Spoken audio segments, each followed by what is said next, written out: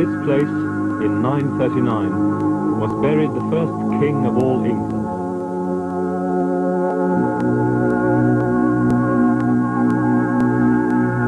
In his day, a Norseman called him the greatest man in the European world. To a Frenchman, he was the most famous king of modern times.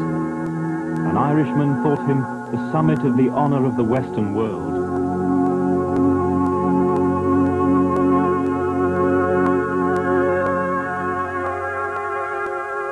From Iceland, from Germany and Wales, poets sang of his deeds.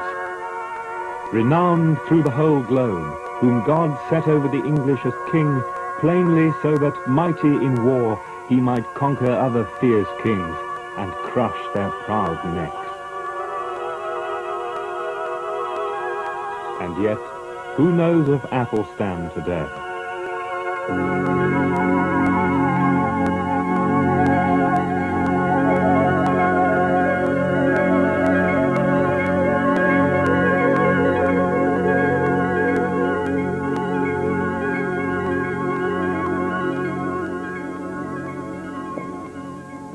This is Malmesbury in Wiltshire, one of the most famous centres of civilization in early Britain.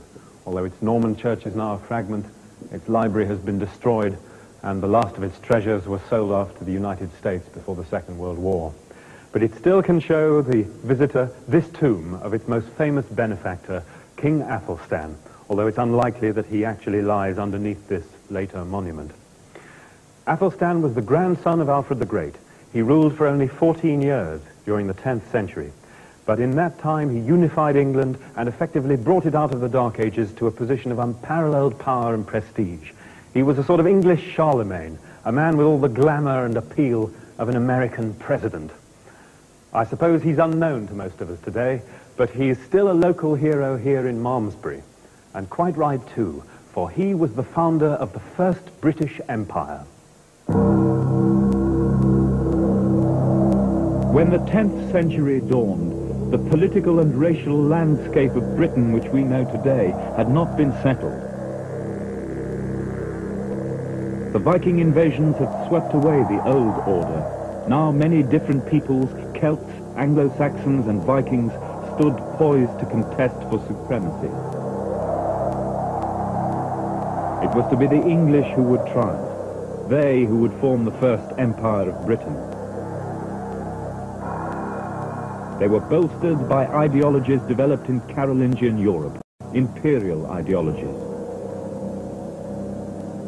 This painting of Athelstan, our first royal portrait, shows him like a continental emperor, a crowned and anointed warrior of God. In fact, the king was illegitimate and seen by some merely as a caretaker king. So the coronation order devised for him in 925 was created to boost his shaky claim. It would be used again in 1953 by his distant kinswoman Elizabeth II. When he came to the throne, Athelstan ruled an uneasy alliance of the traditional enemies Wessex and Mercia, with their joint military occupation of the Danelaw to the east, the area settled by Danes in the time of Alfred the Great. Over the Humber, Northumbria was an independent Viking kingdom. Beyond, to the west and north, most of the Celtic kingdoms were inveterately hostile to the West Saxon king. 927, Aurora Borealis, fiery lights in the northern sky, omens of war. Athelstan's backers saw in him a focus for their warlike aspirations, for theirs was a militarist society, and they wanted to unite the English under his rule. In the next 2 years, the 30-year-old king swept Britain in a blitzkrieg.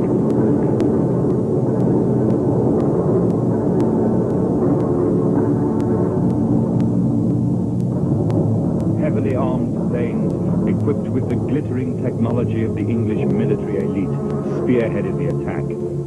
Hammered blades, inlaid with gold and silver, endowed with magic, signifiers of both wealth and terror. Formidable military machine, built up under Alfred the Great, was first deployed against Northumbria.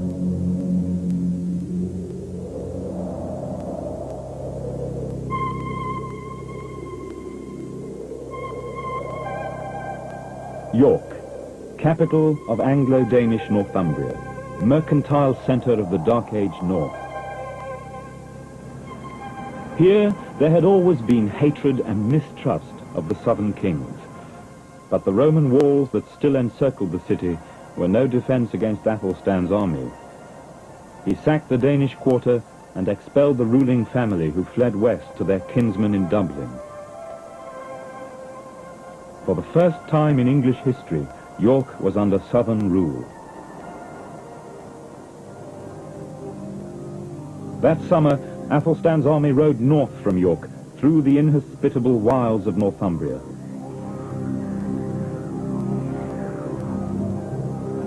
Their goal was the great fortress of Bamborough.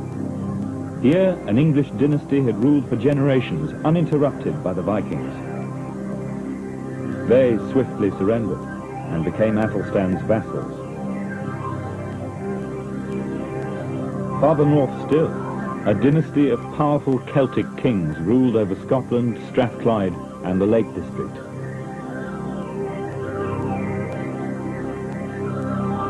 Here, where the two waters meet at Earmont Bridge, on the 12th of July 927, they submitted to the overwhelming might of Athelstan.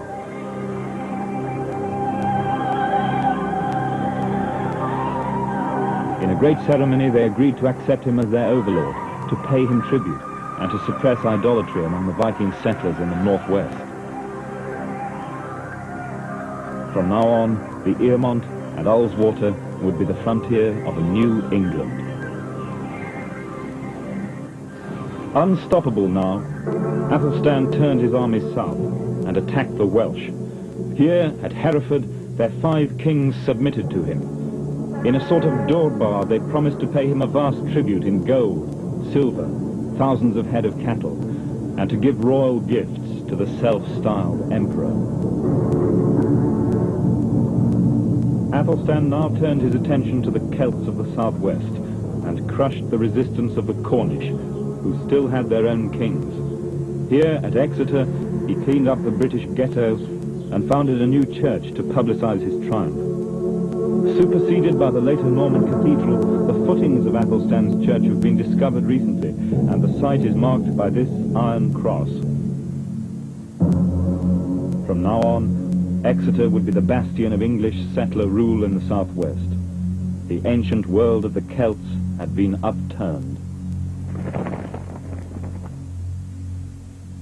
By 928, less than 3 years after his coronation, Athelstan was the undisputed ruler of Britain, king of what was now coming to be called England, overlord of all the kings round about, who were bound to him by bonds of tribute. He was Emperor of the whole world of Britannia, and the title was proudly blazoned on his coins to prove it.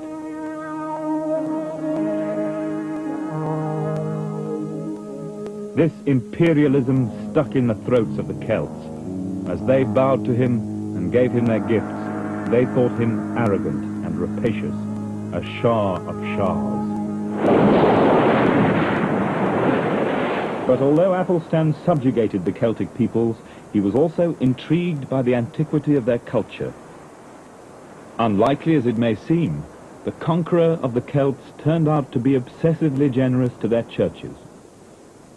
One of the holy sites he visited was here at Stoke St. Nectan on the North Devon coast. Susan Pearce has made a special study of the church in the southwest. Susan, what kind of church did Athelstan inherit in the southwest? Well, in his day, there were a whole series of English minsters, and quite a lot of them descended directly from British monasteries, so that by the time Athelstan was here, they were already some 400 years old. And Stoke St. Nectan is almost certainly one. There were others at St. Kew, Congresbury, Glastonbury, and so on. So they were really ancient places to him? Oh, they were. I think this was one of the fascinations. All of them look back to a British saint, like Nectan, as their founder, and the saint was buried on the spot. His relics lay in the church, and I think Athelstan was terribly impressed by the antiquity of this. I think it was mysterious, and it was very old, and it was very holy, and it was the sort of thing that a man of the 10th century found very, very impressive, very awesome. And Athelstan was very much a man of his time, And I think this to him had a tremendous emotional hold. It's curious, isn't it, when he was fighting the British world on the one hand, that he was fascinated by it on the other? Absolutely. I think perhaps the fact that he took a hospitable attitude to the traditions of the British Church and was prepared to confirm their lands or grant them lands, or at any rate to be very gracious to them, must have been one of the reasons that helped a great deal. Did the English conquest make any real difference to life in the southwest, do you think? I don't think anything very much makes a great deal of difference in life in the southwest. No, I don't think so. I mean, English speaking gradually became more common and Cornish speaking became less common, you know, but this I think is the story really. No great dramatic changes. But is his reign a watershed in the history of this? Well, it's a part of the watershed world? it's a watershed in this sense that politically Cornwall is now really a part of Wessex. It may have maintained some sort of political identity. There are traditions of local Cornish kings which seem to come to an end round about Athelstan's time. So perhaps one could say that Cornwall is now really essentially a part of Wessex and of England.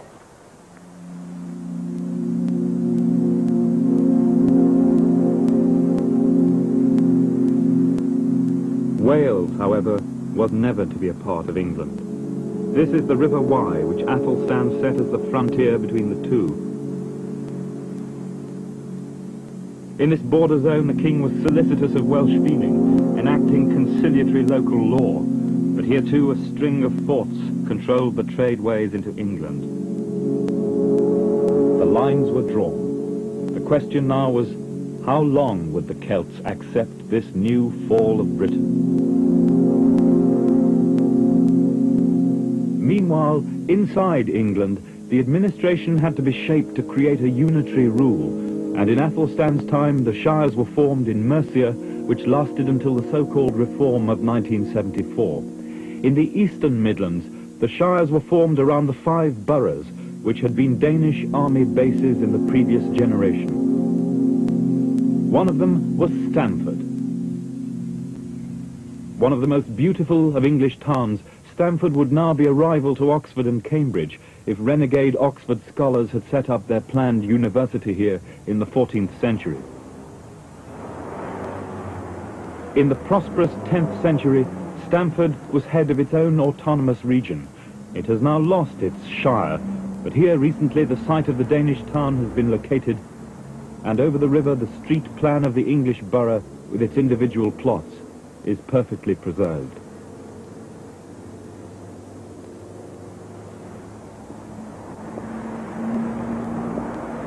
Walking over the Welland Bridge, which stood on this spot in Athelstan's time, and you'd be walking from Danish Stamford into English Stamford, because there were 2 boroughs.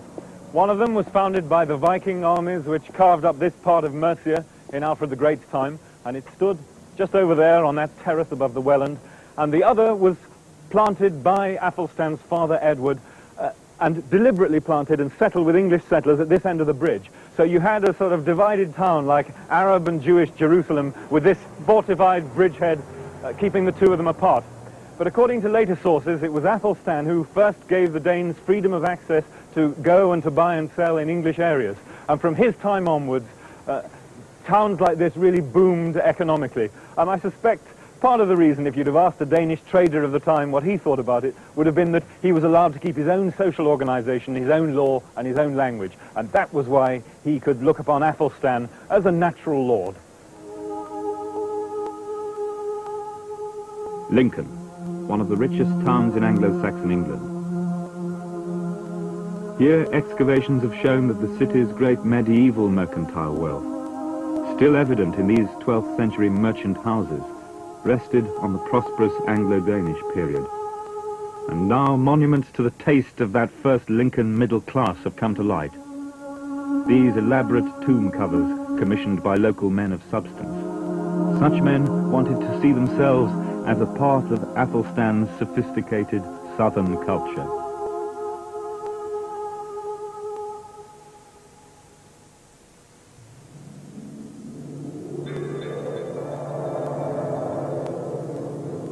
But York was different. Over the Humber, they had always thought of themselves as separate. The king's law did not apply here. Here he had to ingratiate himself with the intelligentsia and the politicians by his generosity.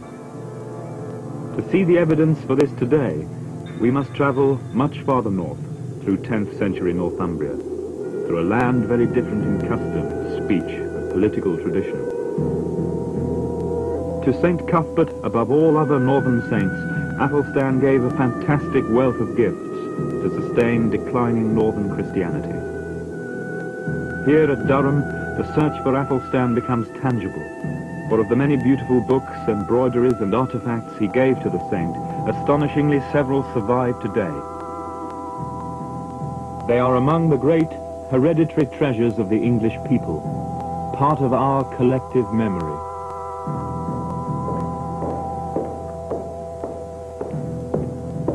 First, you must go through the Norman cloister to an unmarked door.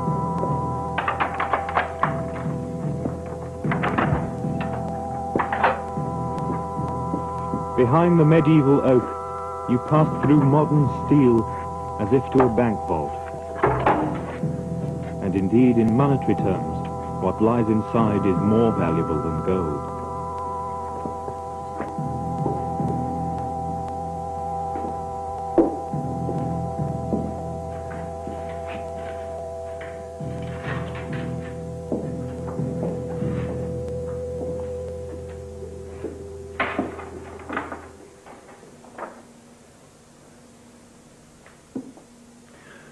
This marvellous book was probably written at Lindisfarne, one of the great centres of Northumbrian Christianity in the early 8th century. And it's been at the Church of St. Cuthbert since at least the 10th century. And on folio 31 verso, there is a poem about Athelstan and his conquest of Britain. Carta dirige gressus. Send your message across land and sea to the royal palace. First of all, send greetings to the Queen Mother, to the Prince, to the distinguished earls, the heavily armed thanes, who he now rules in this united England. Ista perfecta Saxonia. King Athelstan now lives glorious through his deeds. In fact, this is a rather garbled version. It was written by a cleric who wasn't very good at Latin, but we can piece it together from better versions, because this, in fact, is an adaptation of a poem originally sent to Charlemagne himself. Now, why is it in this book? Well, among Athelstan's gifts to St. Cuthbert were 2 gospel books, one of which survives in fragments in the British Library. And it is possible that this treasure is the other one. And it may indeed have been the famous ancient gospel book which, until the Reformation, was kept on the high altar at Durham, and which had a beautiful ornate ivory cover with a silver gilt crucifixion, a fitting gift from the new Charlemagne. Other items in Athelstan's list of gifts included figured textiles and Byzantine silks, and today these fragments of Dark Age Eastern cloth, almost illegible with age, can still be seen in Durham.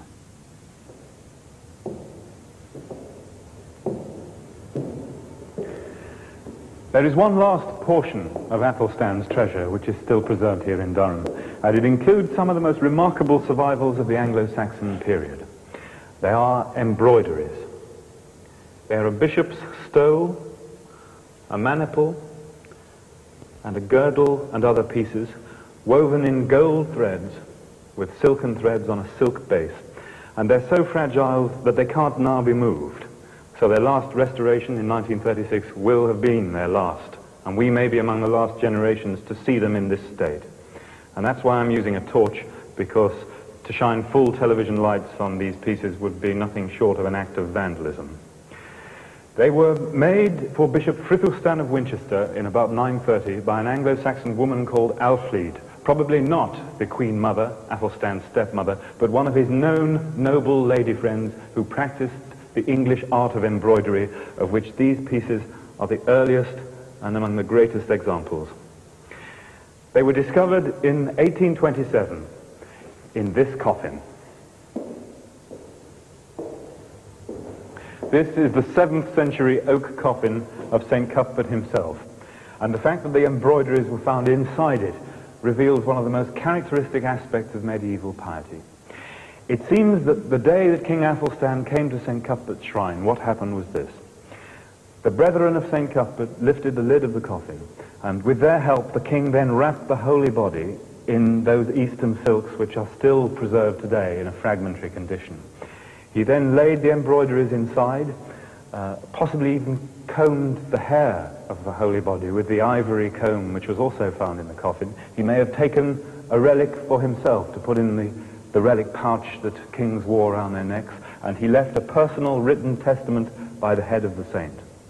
He then remained alone with the saint to pray, perhaps even spending the night by the tomb to procure a vision. You can still see people doing that today in the Orthodox Christian lands of the Mediterranean. Because to a Dark Age man, saints were practical mediators between the divine and the earthly, and they gave practical help to a pious king like Athelstan in his wars against the pagans.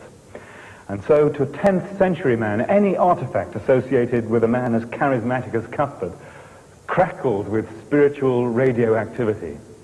And so, when King Athelstan held this, as he must have done, the pectoral cross of St. Cuthbert himself, he was taking on, as he would have said, dynamis on eorphan, power on earth.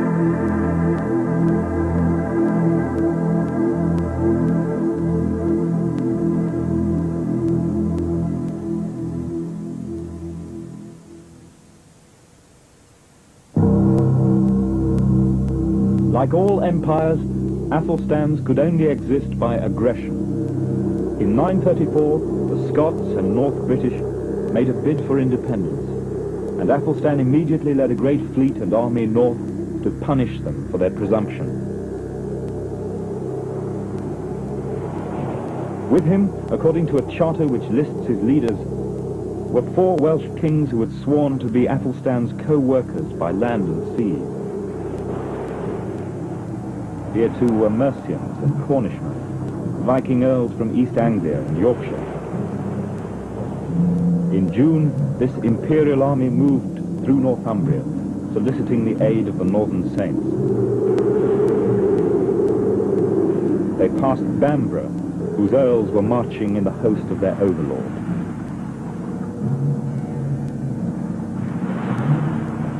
The expedition then advanced up the east coast by land and sea, farther than any English army had ever penetrated. Athelstan called a halt at the Pictish rock fortress of Dunnottar on the coast south of Aberdeen. Faced by this massive display of force, the Scottish kings capitulated, and in a typical gesture, Athelstan reinstated them, sending his fleet on to devastate the northernmost shores of Britain. And so, Athelstan's peace, his own particular brand of Pax Britannica, was restored. By now, it must have been clear that if the Celts were going to have any chance of defeating him, they would have to join forces throughout the British Isles.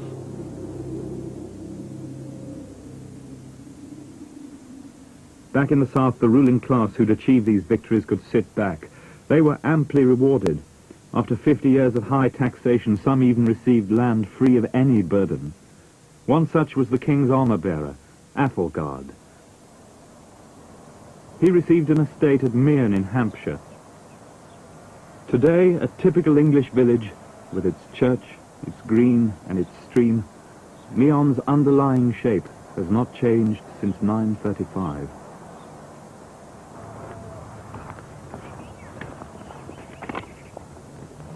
You can still trace the bounds of Athelstan's estate today, as you can with dozens of these Anglo-Saxon charters of the 10th century, which give really detailed descriptions of the lie of the land.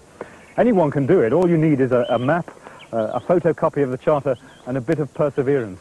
And if you do it, you'll uncover all those secret nooks and crannies of the English landscape, which we just passed by today, but with which the Anglo-Saxon was so familiar. The Nut Tree Copse, the Rush Mere, Titch's Farmstead. Now, the charter begins, Erst of Merch Beorga West Weirdum, which means that the bounds start off with a boundary tumulus, and this looks like it.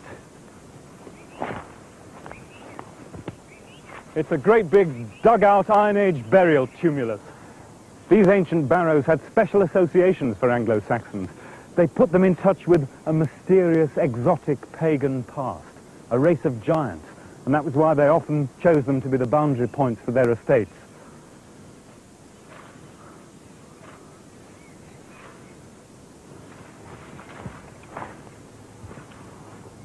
Now, the next stage of the boundary, says the charter, runs along the Herrepath northwards. And this must be it, although there isn't much of it.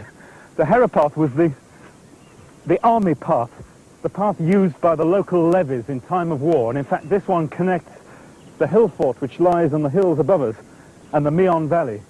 The peasants at that time would have had to keep it open and clear for the passage of small armies, but as you can see, nobody uses it now, so there's not much of it left. And running alongside us, the great boundary ditch of the estate. In fact, that's so big, I wonder whether it could be the boundary ditch of a Roman estate. You see, it's not impossible that Athelstan's estate lies on a much more ancient unit of organization. Could well be.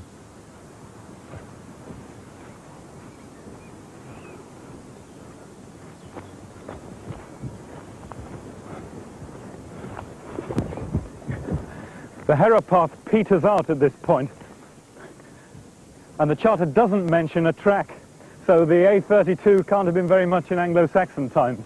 The next point in the bounds is the River Meon itself, and that's it there. It's not much, a little trickle, but there's a little sheep bridge there that's probably been there for centuries. And from there, says the charter, you go Anrang Hedgeru, up the hedgerow, and it's as clear as day. That's a really enormous hedge that must be at least as old as Anglo-Saxon times. From here, the boundary points really come thick and fast. Follow the hedgerow right up the hill, and you go past the site of the Roman villa, which was maybe the center of the estate in Roman times.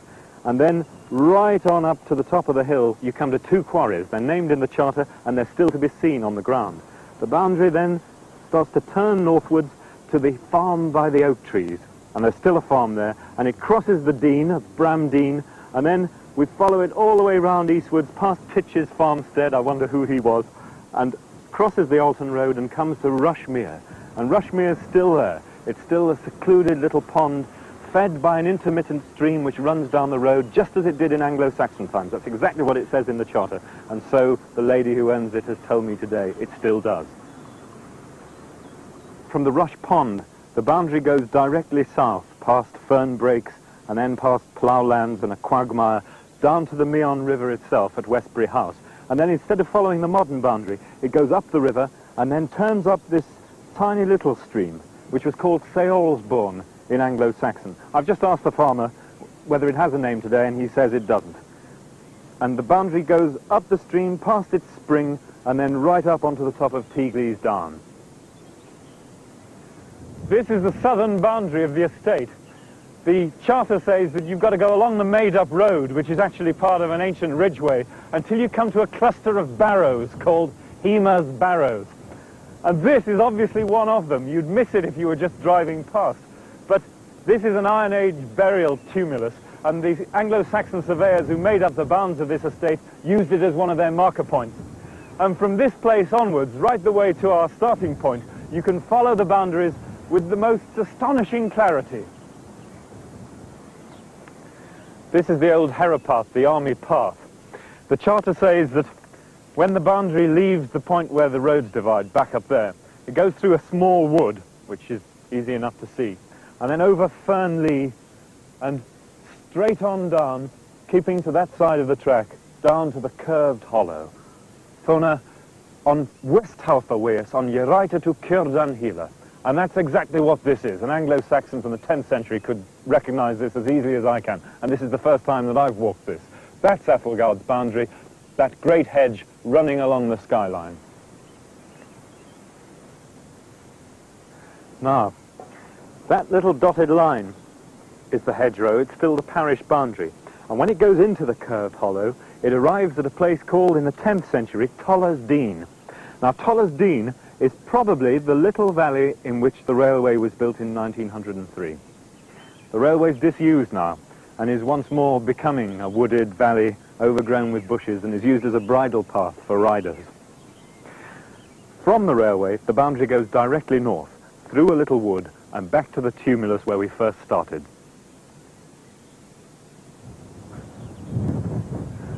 So estates like Meon were the rewards of the Anglo-Saxon ruling class in the 30s, in the heyday of Athelstan's empire. And it's not difficult to imagine Athelgard standing here, surveying his domain in the heart of the West Saxon countryside with his horses and his hunting dogs and his hawks, thinking that war must have been 1,000,000 miles away.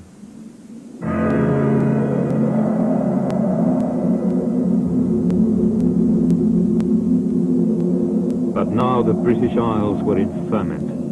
Now resistance to Athelstan was on everyone's lips. Rumour spread by land and sea.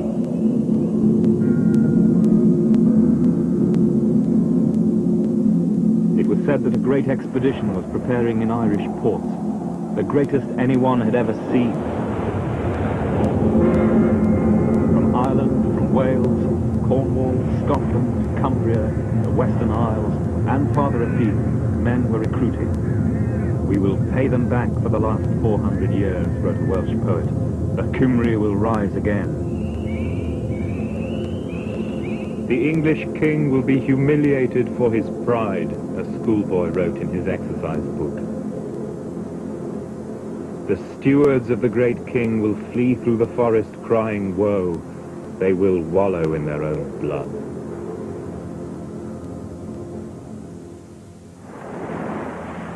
In 937 the blow fell.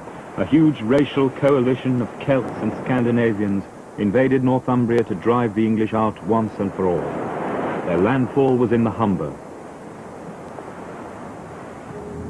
If you'd have been standing here in September 937, you would have seen the greatest Viking fleet ever assembled out there. 615 ships, and what a sight that must have been. This is Spurn Point, on the very end of the Humber estuary. Over in that direction is Lincolnshire and southern England, and here we're in Northumbria.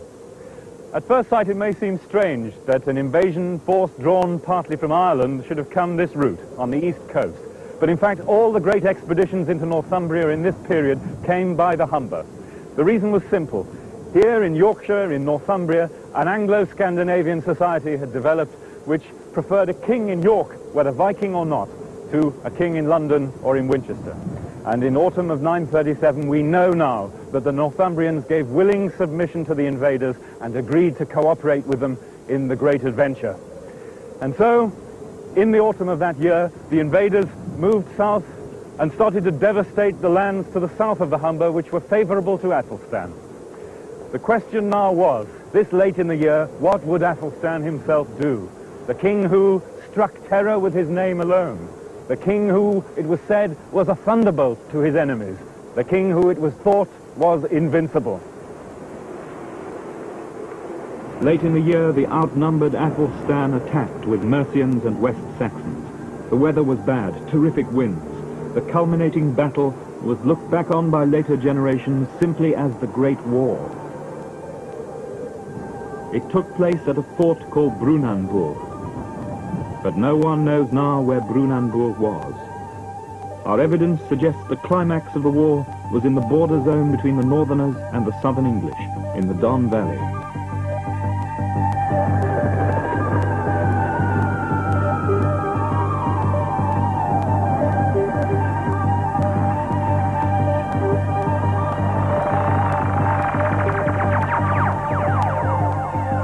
landscape that we're flying into is one of the most industrial landscapes in the whole of Britain, with the Doncaster railheads, the South Yorkshire coalfields, and the great steelworks around Sheffield. But it is also one of our most historic landscapes, because in this narrow zone, in between the Humber tributaries and the Pennines, many of the great battles of Anglo-Saxon history were fought. In the 10th century, Northumbria was a kind of Dark Age Vietnam, and this was the demilitarized zone with a band of forts on either side of the Don Valley, and we're flying into it now.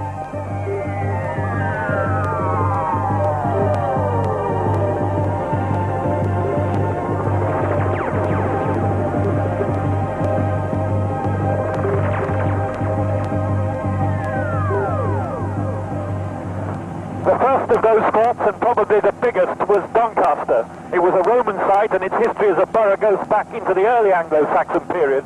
But in Athelstan's time, it seems to have been refortified with massive double ditches outside the Roman circuit.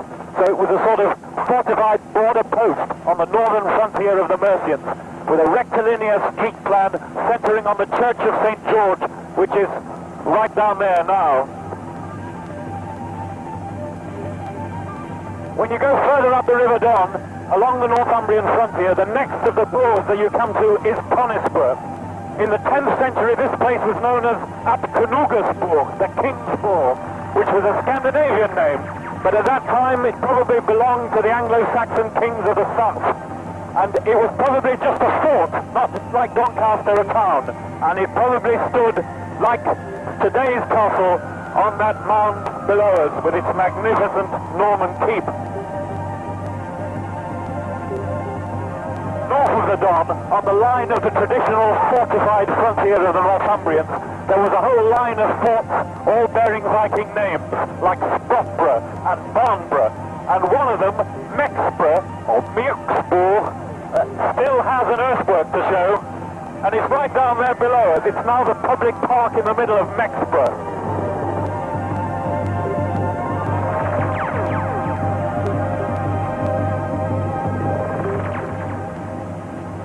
At Rotherham, the Don and the Rother diverge, and it's here that we get into the real military hotspot of the 10th century.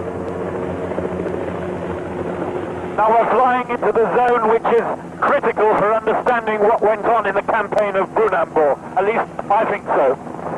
We're just crossing over the River Rother, south of its confluence with the Don, so we're just into Mercia. At this point, the great Roman road south from York down towards Derby crosses over a hill called the White Hill, where the River Rother makes a great turn round it. And in fact, the modern planners have also built the M1 across that hill. It's one of the great Dark Age routes into the south of England.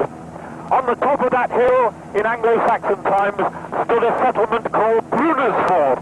In other words, the same personal name as Brunanburh. And I think that the famous lost fortress of Brunanburh stood on that hill in this no man's land in between the Northumbrian frontier and the northern border of the Mercians. So, to my mind, the battlefield of Brunanburh lies just to the side of the M1 here between Sheffield and Rotherham, and we're going to land on it now.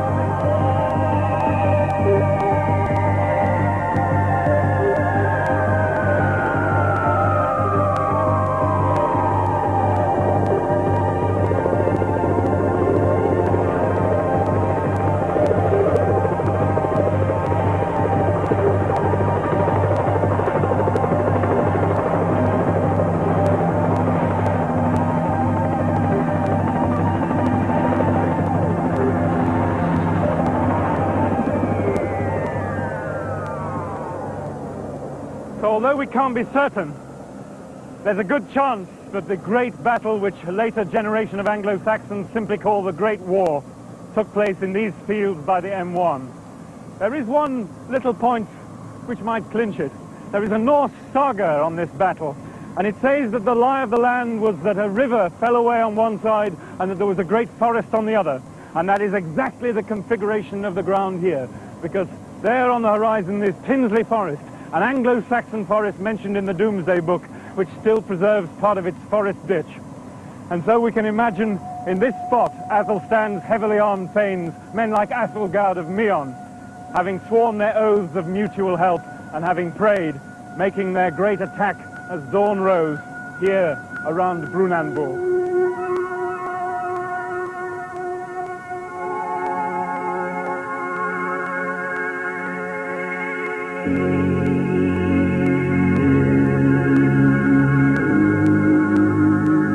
The battle was long and desperate, but like a new Joshua, Athelstan conquered the hostile kings and crushed their proud necks.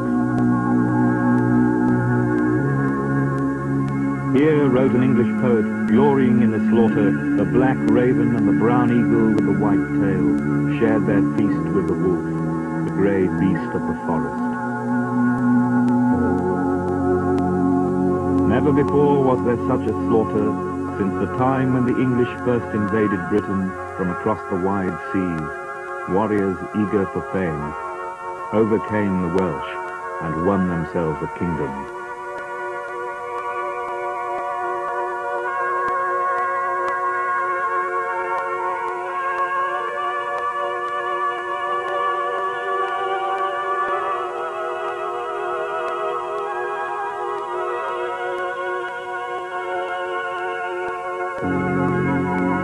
The king died a bachelor in 939, 40 years but for a night after Alfred the Great.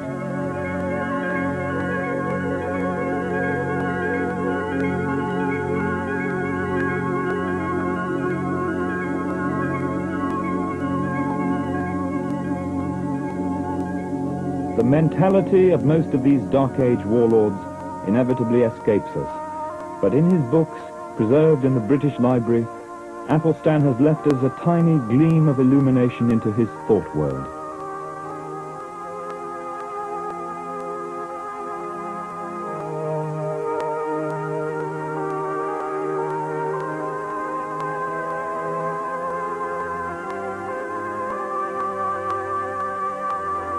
This is the book on which he swore his coronation oath.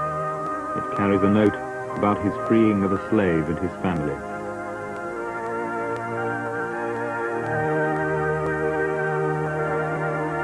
A present from Otto of Germany, with a poem about Athelstan full of proud boasts. Holy Athelstan, famous through the wide world, set up by God, strong in war. Burned fragments from a book given by the pious king to St. Cuthbert. I give this book to St. Cuthbert forever. May no one ever remove it. This later copy of a law code reveals the king's humanity. The king feels it too cruel that so many people as young as 12 years are executed for such small offences as he sees is the case everywhere. It seems to him that no one under 15 should be killed by the law. Inscriptions in 3 books carry the king's own plea to later generations. Whoever reads this in the future, let him offer a prayer to the Almighty for my sake. Pray for my sins. Finally, the king's own Psalter, a pocket-sized personal book of worship which he carried around with him, with its added pictures, a Greek litany, a royal calendar. No one more just or learned, it was said in England, ever administered our public affairs.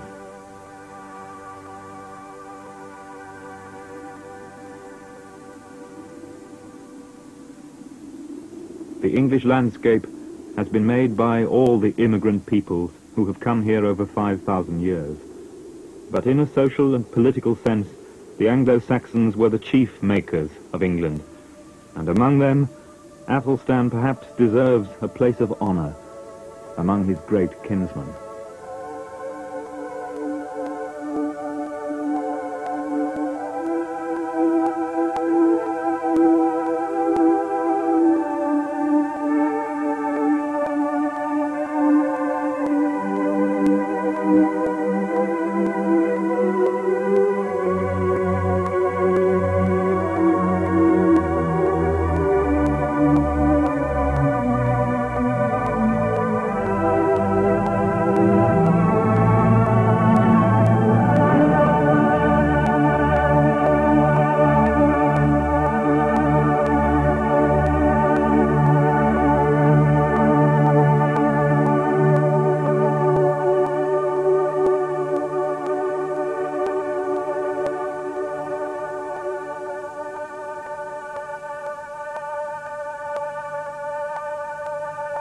representing the works